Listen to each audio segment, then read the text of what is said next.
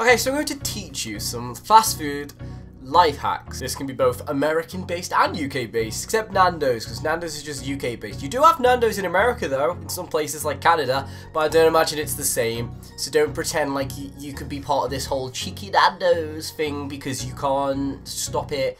Just fuck off. So we're gonna start with McDonald's, okay? Now people like to say that I'm a fussy eater. I am a fussy eater, but in this case, it actually helps me out. So when I get food from places, I am actually really fussy. Like, I can't have this, can't have that. Like, I'm very weird because, okay, I'm just gonna explain how weird I actually am. I like oranges.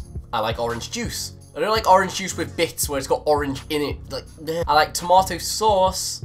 Don't like tomatoes. Ah, this one's weird. I like onion rings, but I don't like onions. And I like cheese when it has to be melted. It can't like, I can't eat a block of cheese. I can't eat like, on a cheeseburger, the cheese has to be melted, otherwise it's fucking game over. So anyway, in McDonald's, obviously, when you buy a burger, 99.999% of the time, that burger's probably been sat there for about 7 years. It's got a degree and it's had a fucking mortgage and its family's left it and it's just left there to fucking die. So there's one way that you could combat this and make sure they make you a fresh burger. You ask for it plain. Now you may be sacrificing some of the things like the onions and the fucking pickles or whatever the hell's on it, but at least it'll be fresh. So when I ask for like a double cheeseburger, I ask for it plain, they have to go into the back, get the bun, burger, cheese, bun. Like, they have to make it fresh for you. They don't just go and get one, open it up and scrape it off. They go and make it fresh. I watch them do it. So if you want a fresh burger, get it plain. While we're on the idea of McDonald's, let's figure out how to make a cheap Big Mac. So like, I get it. You like the Big Mac because it's big and like, yeah. You can actually ask for Big Mac sauce on any of the burgers. Like if you ask for like a cheeseburger or a double cheeseburger, you can say, can you make that with the Big Mac sauce? And most of the time they'll say yeah. Other times they'll be like, no, go fuck yourself. Most of the time they'll actually say yes. So if you just buy 3 single cheeseburgers with Big Mac sauce on, you've got all the bread. Take it apart, put it together, there you go, you got a Big Mac. And it's like, what, £2 less?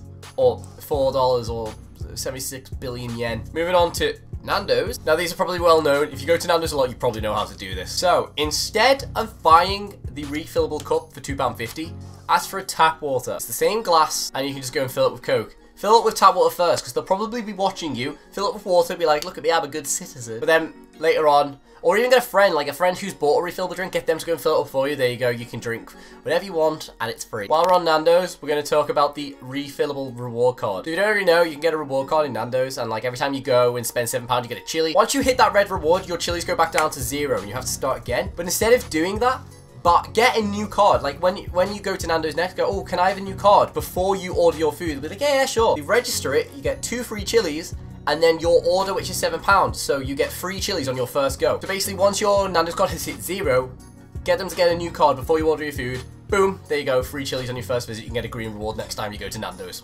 So that's for fast food hacks. If anyone else has got any, share them in the comment section.